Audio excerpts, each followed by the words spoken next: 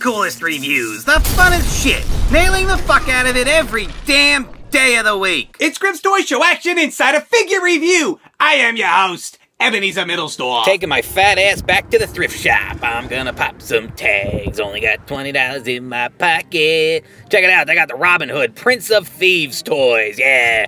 There's a net launcher, internet launcher, bola bombers launching your balls. Look, we got a Dark Warrior over here. Yeah, these are fucking awesome. Actually, no, they're shit. Here's Throbbing Hood.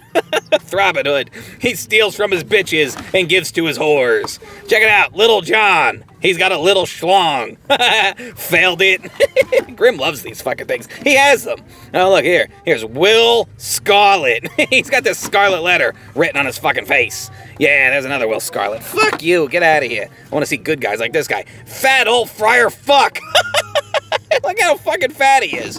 Remember there was a gimmick at WWE? I think it was Bastion Booger did that gimmick. And there he is. Yeah, there's Crossbow Throbbing Hood. Or as I like to call him, Cockblow Throbbing Hood. The Dark Warrior. He looks more like a vanilla fudge packer.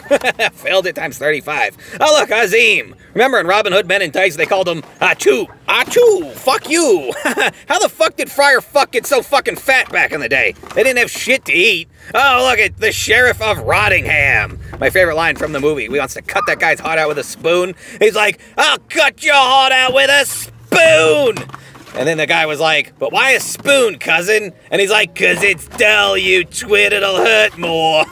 Speaking of hurting, you pay $15 fucking for these fucking things? What a waste! Thank you for watching our show and welcome to Team Nailed It. Don't forget to check out our website, grimmstoyshow.com. And please like this video, leave a comment, and subscribe for more Nailed It.